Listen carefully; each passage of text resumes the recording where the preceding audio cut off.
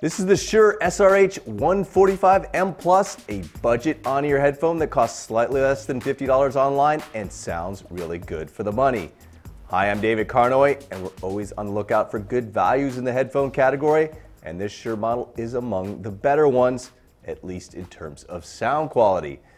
Before I tell you about that performance, I should clarify that the M Plus version of the headphone has an integrated Apple-friendly inline remote and microphone, while the standard SRH145 has no remote and costs a little less. Meanwhile, the SRH144 has a semi-open back design that allows more sound in from the outside world. All three models sound virtually the same. I can't say I was blown away by the design of these Shures, and they really do have a budget look and feel to them. By that I mean they're pretty generic. However, they do seem pretty sturdily built, are lightweight, and comfortable to wear, especially for an on-ear headphone. As I said, the sound quality is impressive for the price point.